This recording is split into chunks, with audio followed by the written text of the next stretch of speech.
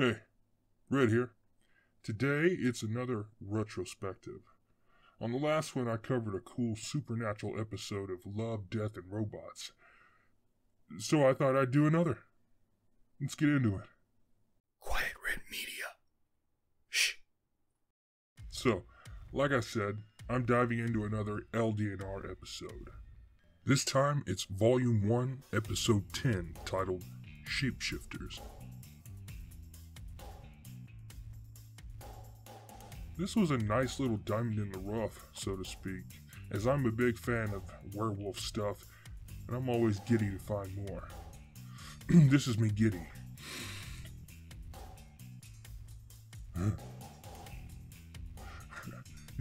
Did you catch it?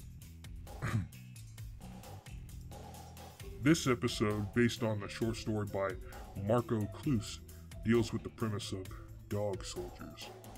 In it, Decker and Sobieski, two American lycanthrope Marines based in Afghanistan, come upon a threat much like themselves.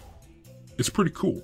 The Lycans are sort of treated with disdain by the human soldiers, and mainly used to sniff out threats such as IEDs, enemy combatants, and the like. Their supernatural abilities making them like threat detectors for the military. It sets up the dynamic between the Lycan soldiers and the humans with a nice little scene where we see how the humans find them unnatural and use the term dog soldier as a sort of slur. I'm not sure how much the original short story goes into this dynamic and why it is the way it is, but this small scene is a cool little bit of world building that adds a bit of flavor and doesn't take too much to do it.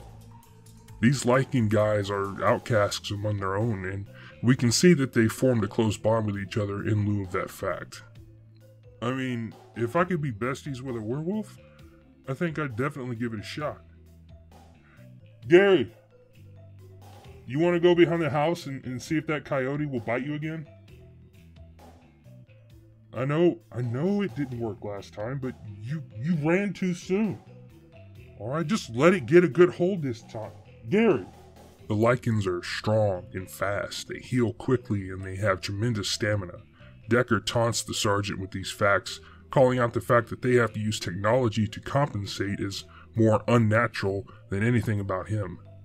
Sobieski, the other Lycan, gets sent out with another squad, but when Decker notices that combat is taking place, he goes ahead of the others to help. When he arrives, he finds the men have been brutalized by something savage. They're all dead and mangled, Sobieski among them. Obviously, this pisses Decker off, but he states that he's got the killer scent now. While out on patrol, Decker catches the scent off an old blind man, but doesn't tell his superiors. Turns out he'd rather handle this personally. That little smirk the old man gives him is great. Just a silent, F you, do something. I love it. So, Decker sneaks out of camp in the night and follows the scent to find the killer. He finds the old man, who taunts him with Sobieski's tags. We get a pretty sweet werewolf transformation and a badass wolf fight ensues. Turns out the old man has an accomplice, and the two team up on Decker. This fight is brutal as hell, and I think it's choreographed pretty well. I thought it was an entertaining beast fight. Plus, the final move that Decker puts on the old wolf is gnarly, just crushing his head with his jaws. Nice. So Decker gets revenge for Sobieski's death in brutal and satisfying fashion. He shows up to camp looking a little worse for wear, but in the very next scene we can see just how effective his supernatural healing is, as he's barely even got scratches anymore. As Decker takes the scent off Sobieski's body, his superior chastises him for being an animal. And Decker rips off his tags and says, "I may be an animal, but I'm done wearing your leash." Not a bad line, honestly.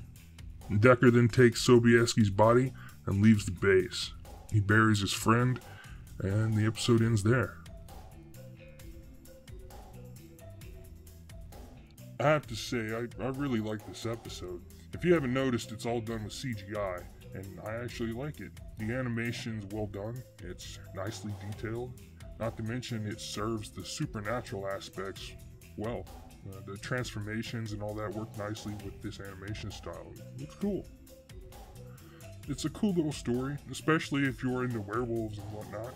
Short as it is, there's some goodies in it for you if you're looking for werewolf bear. And that's it for this one. If you folks want to see more, stay tuned. I've got more dark corners to explore. Anyway, stay cool. Peace.